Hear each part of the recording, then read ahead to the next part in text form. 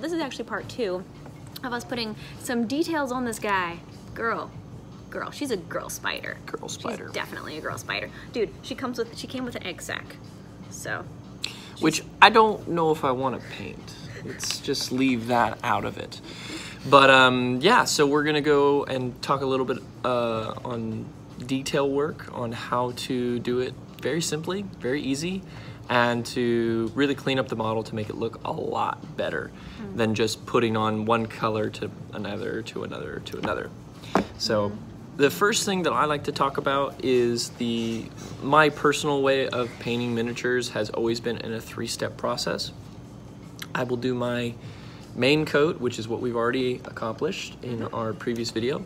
And then we move on to the highlighting and a little bit of dry brushing, in which case we're kind of scheming out where we want to put the highlights and kind of make the miniature pop a little bit better. In case you guys are wondering where we are filming at the over at King's Table. Tabletop Lounge. Yep, in Redding, California right now. Our local game store. So if you hear people walking around or anything else, don't worry about that. It's a lively place at times. Or if you hear the door go off, the door just went off ding dong when people walk in. So anyway, we love all of our nerdy friends here, and it's just so fun to be able to be here and film and paint and yeah. All right, so with that, let's move on to our color scheme. So you were saying that you want... I was thinking this green would go really cool with like this dark, deep purple color. All right, so you're wanting, are we thinking fangs, feet? How are you wanting to incorporate this? I was thinking like streaks on the back somehow, like some kind of intricate design on the back, and maybe like along the, like spots along the legs. And then maybe under the chest in there, too. Do some green in there, and then maybe like do a different color for the fangs, like an orangey. So let's get to working on the fine little pattern you want to do. So have you figured out a small little pattern you're thinking, maybe on the back of it? I was looking at the picture on the back of the model, and they have like some streaks there that looked kind of cool. But I was thinking maybe something like with squiggly V's. A couple different squiggles. Like a couple different squiggles, and I think that could be cool. Yeah. Cool. So if you did 3 lines, you did the one that's in the middle as this one, and then we switched it up to a little bit of a darker green on the other 2 on the outside, and then we go back to the moss for the dots, or maybe even the lines. You can do in between the joints. As the moss. Maybe something like that-ish? I don't know. I can't really draw very well. I like it. All right. Well, let's go for it. Okay. So you're gonna shake up your paint and create your first lines. So I would use this brush. It is a fine brush. It's got about 3 literal. Oh, it does. Very, very, very. You can't even see it on camera. You can't even see them on camera. If you're going to be doing drawings or anything like that on your minis, you want a very small, very detailed brush. Yeah. All right. So here you go. Here, I'm gonna move the camera real quick so you can see what she's doing. Okay. How's that? All right.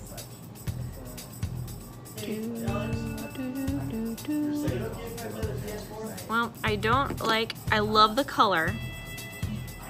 You will have to get thicker. Yeah. And it's kind of just the tip. So you're just gonna do that and then go back in for another one, because it will dry out really quickly off that brush, but you'll have more detail. Okay. Is that too much? Nope, don't be afraid. Okay. And then you just very lightly are going through and making those lines that you want to create.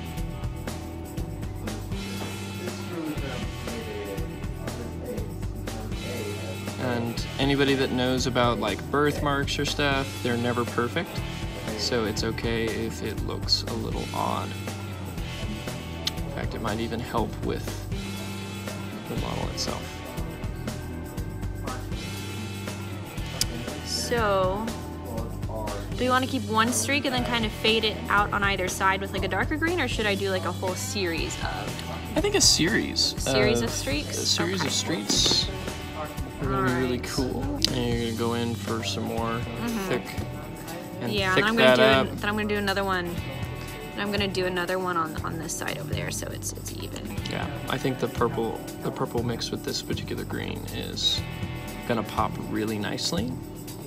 And when we do some more highlighting, it'll clean up some of these these areas that look a little rigid. Okay. Ah! No, it's only paint. It's not rocket science.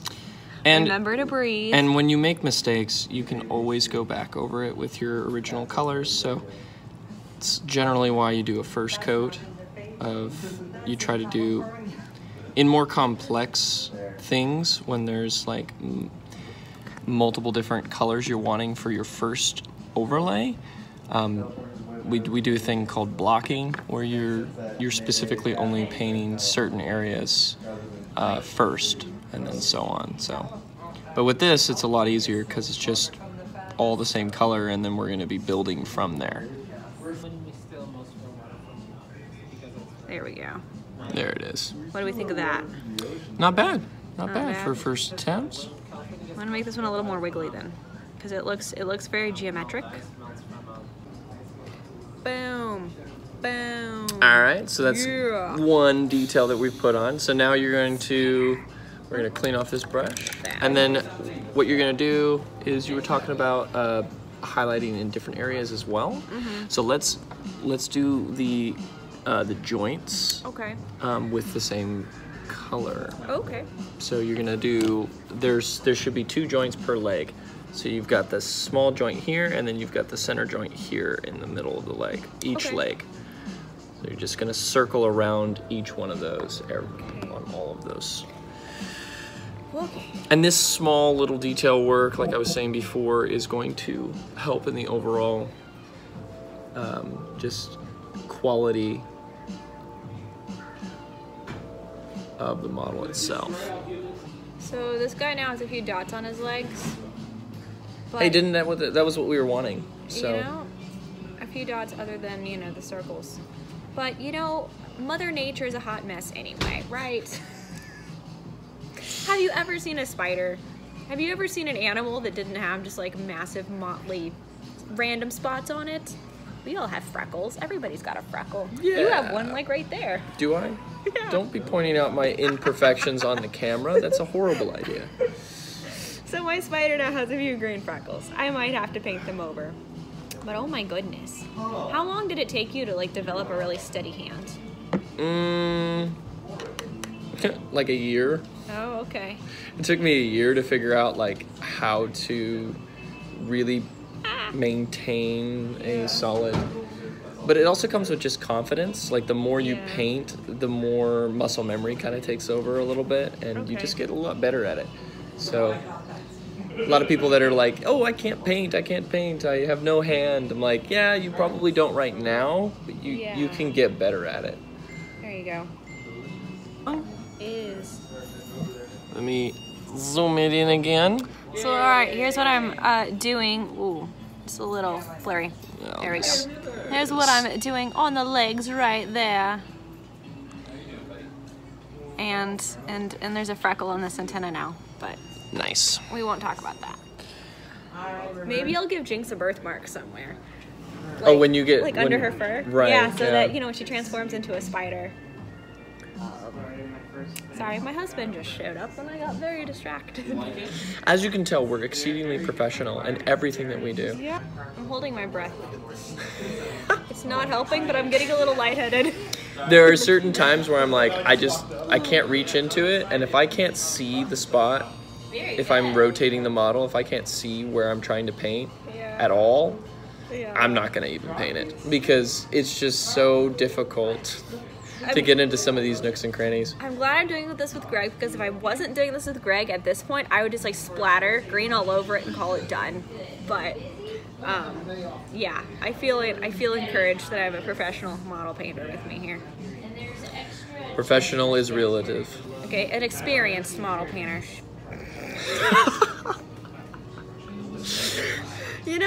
I like the green dots all over the legs. I think it's stylish, okay? Pro tip. when you are doing miniature painting, a really good thing to do is to have Q-tips, and you can get the ones that have like a fine tip to them, and you just soak them into water, and you can get rid of it.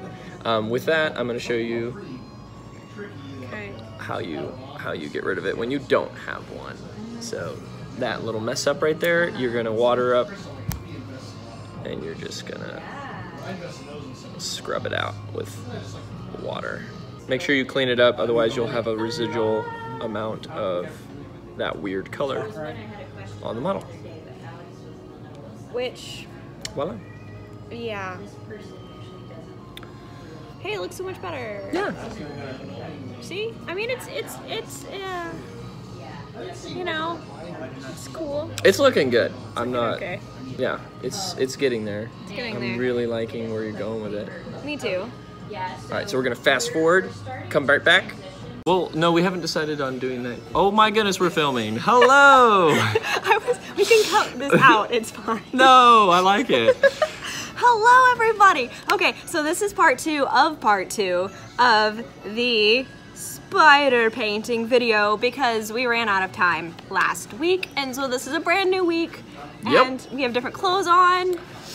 And I tried to find the same shirt because I was thinking, you know, I could make it look sort of similar, but I hadn't washed it yet, and I definitely didn't want to do that. Didn't want to wear a dirty shirt. So, you look very nice, by the way. Thank you. Yes, Yeah, okay. I tried. So, anyway, this is part two of spider painting.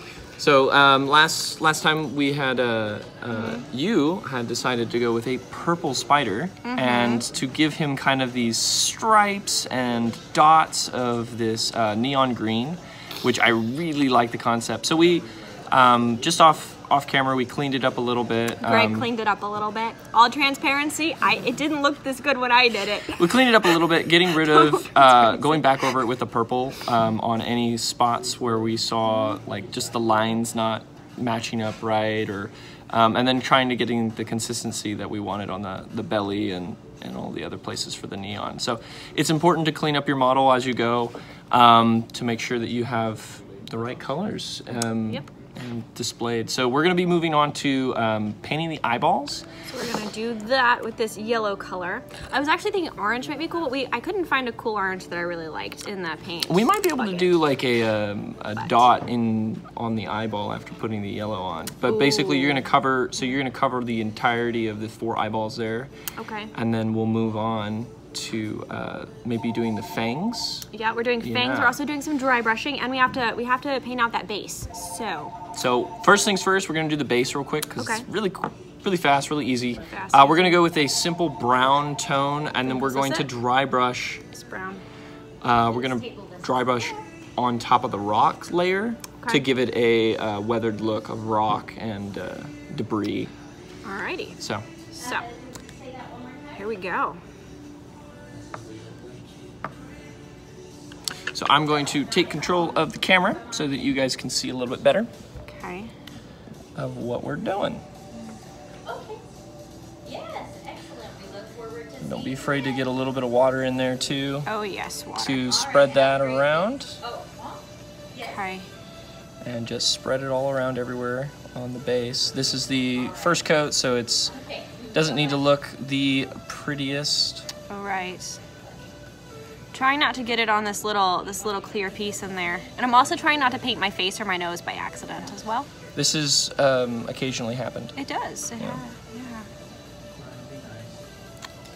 So tell us in the comments below, what is like the most epic mini you guys have ever painted? I want to hear from you. I want to hear, even feel free to send us pictures. Oh, I would love to see pictures. We would love to see pictures. I am always inspired to do a new mini when I see other people doing it. Because I think to myself, wow, I can do better. Or I know I can never do that good, but I still want to try. Okay. Or if you're new to miniature painting, you've never painted a miniature before and you're interested, what do you want to start with? What was the very first mini you ever painted, Greg? I painted an Oni. What is that? So an Oni is it's an evil creature that can polymorph. It has the ability to change its shape. They make excellent villains. Onis are like super cool. Not only can they change their shape, but they can go invisible at will. So they basically That's can cool. go invisible as a cantrip as many times they want, all the time. They can stay invisible if they wanted. And on top of that, they usually make good villains because they're exceedingly intelligent. And so what they'll do is they'll polymorph themselves into weak old people on the side of the road, or they'll polymorph themselves into a politician, take the guy's place, and be able to, do their dastardly deeds through a position of power that they achieved through manipulation and deceit. I'm trying not to get any on the spider in here.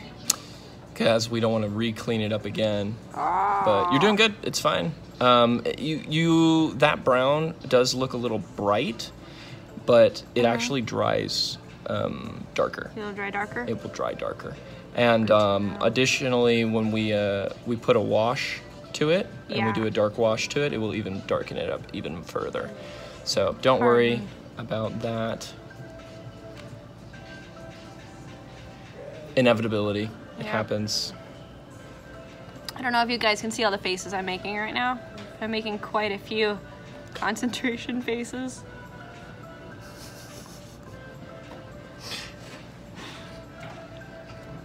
So is this technically like, this isn't one of your first paintings, right? No. You've painted minis before. It's one of my first Dungeons and Dragons minis. I actually started with Warhammer figures because I was interested in getting into a new hobby. So I went to my local game store, and the owner of the game store was like, "Oh, hey, you want to get into Warhammer painting? That's a good hobby for you. It's very involved, very in-depth, very creative." So he actually pulled out like a whole box of Space Marines and just gave me like 5 Space Marines and paints and stuff, and just let me start painting. Nice. Yeah, and so yeah, I painted an entire, or not entire, but I painted like a whole little squad of Space Marines. That was my very first painting. And then I was going over to my friend Alex's house for a Dungeons & Dragons session, and he had a bunch of unpainted minis in a box that he wanted painted. And I think it was like a Horde's army. I actually don't remember which Horde's army it was, but it was from War Machine, not Warhammer. And it had like double-headed wolves, I believe. I don't actually remember because I never really I played War Machine a couple times, but I never actually got deep into War Machine, even though it does sound very cool. And so I painted his army while we were playing Dungeons & Dragons because the game kind of moves a little bit slow at times. So I would just sit there and paint his minis while we were playing. And so then I painted an entire Horde's army. That's awesome. Pretty much while we were during that campaign. I'm sure you used a lot of red. Actually, it was like silver. It was like a snowy. It was like a druid horde. Really? Yeah. So I used like silver and green. It was like wolves. It was like wolf monsters. That sounds kind of interesting. Yeah. I think of the Horde, I think of green, and I think of red. Yeah. Those two colors. That's generally what I think of. I personally have never gotten into 40K as a game, but I definitely buy the miniatures because I like painting them. Yeah. Some of the best plastic on the market, period. It's very, very easy to paint. All right, looks like you're almost done with the base. Done. So anyway, yeah, this is my first miniature that will be used for Dungeons & Dragons that I've ever painted. And I'm very excited about it because I love Dungeons & Dragons way more than I love 40K and War Machine. I'm sorry for those hardcore War Machine fans,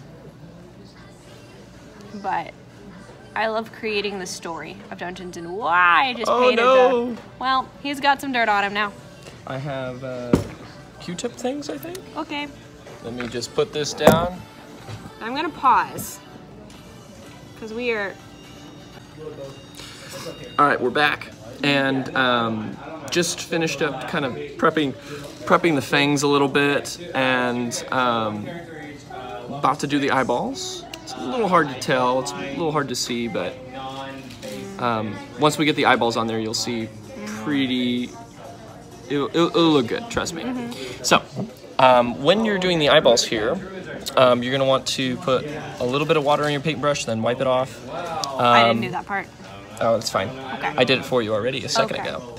And then you're going to spread the paint around, not pressing too hard on the eyeball, because if you press too hard, it's not going to, it's gonna give like weird lines and stuff. So don't be afraid to have a little bit of more paint than you think you should on the paintbrush tip. Okay. So that you kind of just fall it on into place. For these specific eyes. There's different ways to do different types of eyes, but these are a lot easier. You're literally making dots for the most part. It looks better, yeah. I got one. Got 1 out of 4. Man, it's funny, you think you have steady hands until like you have to paint really small details and then like they're shaking all over the place. And I'm like, wow, I had steady hands a moment ago, but all of a sudden I don't because I'm so concentrated. It happens.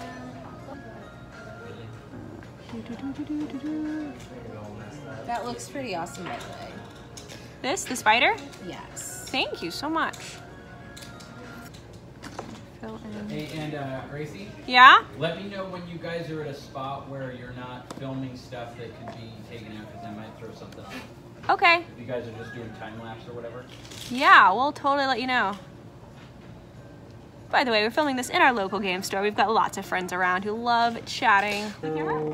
This is Yo-Yo. Here's all of our friends. Derek over there. Beautiful people. Beautiful people. We love our friends so much. All right, here we go. Oh yeah, that's looking great. Yeah. That's gonna look so menacing in the, like, oh my goodness. I wish we had glow in the dark paint. Yeah. Oh my god, that would look so good. All right. So I can have this on my shelf and then like walk out in the middle of the night, like scream like crazy. Yeah, of course. Yeah. Yeah. Okay. No, Okay. That's- like that's the sitting goal. in my Okay. All right. What are we doing next? All right, so now we're going to be moving on to the dry brushing of the. Now, with this particular method, Why don't we look at the camera? with this particular method of dry brushing, let me just move this a little back. It's obvious. The words imply that your brush should be dry, not wet. So you cannot use a brush that has already been wet. You need to use a dry brush. So there are some people that don't mind using their wet dry brush. I don't recommend it, especially if you're not used to dry brushing. So it's better to just grab a new brush. And what you're gonna do is you're gonna take and put paint on the brush, and you're gonna take about 90% of it off by using a cloth and kind of dragging it back and forth on the cloth until you have about 90% of the paint is gone off the brush. And then you're gonna go and lightly go over the surface. And what I mean by lightly, I mean you take your brush where you're wanting to dry brush and you just barely hit the surface. You do not press with the brush, ever. In this blue. This is gonna be one bright spider, but at the same time it's gonna be very dark and weathered. Great. So, Yeah. let's pick a brush here. I want bright, colorful, and menacing. But I'm guessing this is probably gonna be a good brush yeah. that you can use. So go ahead and shake that up. Have you guys ever noticed how like the brightest colored spiders are always like the scariest when you see them in your garden or on your plants or outside? Oh yeah. Yeah, it's like if you see like a brown spider, you're like, ooh, that's a brown one. But if you see one that's like got all these crazy markings on it, you're like, oh my god, it's gonna kill me. Yep. Yep. Yeah. Yep. I think about that as frogs as well. Yeah. Like there's a lot of frogs in like the rainforest that are literally so deadly that, you know, you touch them and you're gonna die. Yeah. But they're so pretty. Like they have all these little dots and they're different colors and stuff. And so it almost like entices you to pick up the dang thing to die. I don't know. That's what I think anyway. Yes. Maybe in a zoo. Yeah, maybe in a zoo. Maybe in a frog petting zoo. Dude, that would be cool. Like a deadly animal petting zoo. The waivers you would have to sign. Oh my gosh. The amount of waivers. They have poison gardens. I've heard of these gardens that people can grow, and they're poison gardens of like all poisonous plants. But this is like on another level, like a poison. No, thank you. like a poison animal petting zoo. Nope. Nope. Nope. Nope. You don't want to die today? Nope. Sounds Or awful. tomorrow? But it sounds like a great idea for a concept for a D&D thing. Yeah. Yeah, All so right. 90% of the paint is off, I did and that. then we're painting everywhere that there's purple. Oh, God. So you're not painting on any of the neon green. I'm gonna and start just dry with brushing. the leg. Okay. How's this? Looking kind of cool. Yeah. Too dark, You want to too give it that back and forth look off the tips. There you go. Back and forth like this? Yes. Okay. Let me see if I can, without putting my elbow in anything. Let's see if I can get it closer.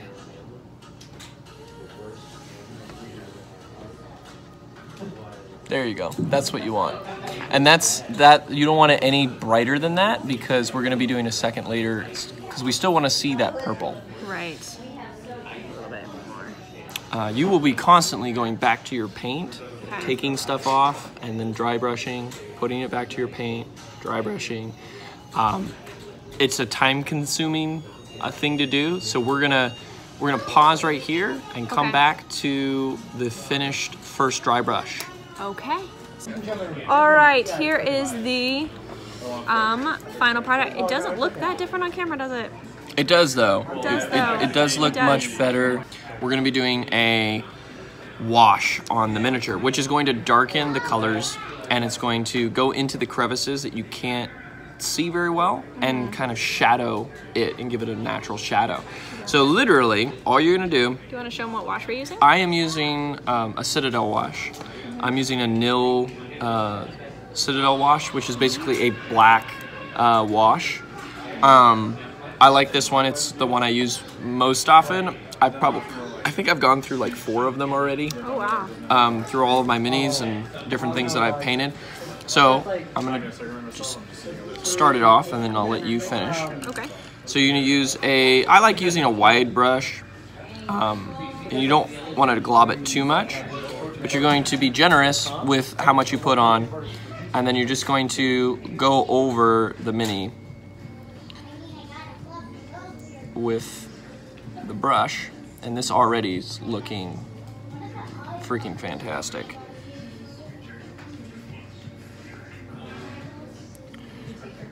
That is looking very creepy. They also, washes also help to seal the paint, so that it stays on, and doesn't chip as easily as well. So, This looks awesome. wow, yeah, it's looking good. I think these were good choices. You made good choices on your coloring concepts. you. This is, it's coming together like just gorgeous. This is definitely not a spider you want to see in the night. And I still think if we had glow in the pit dark paint, this would have been very interesting. That would be miniature. amazing to scare my husband with glow in the dark paint, and then just like put it right by like the bedside clock or something, or put it right on top of the bedside clock or something. So I like when he still goes think to you bed should in the do middle of it. the night. Yeah. Oh man. There, speak of the devil. I just came through the door. Oh, you just got off work. All right, so go ahead and finish up the base Okay. with this. With the same wash. Same wash. Okay. We're gonna put this away, and then after that is done, she's gonna show you how it has changed the way that the model looks. Okay.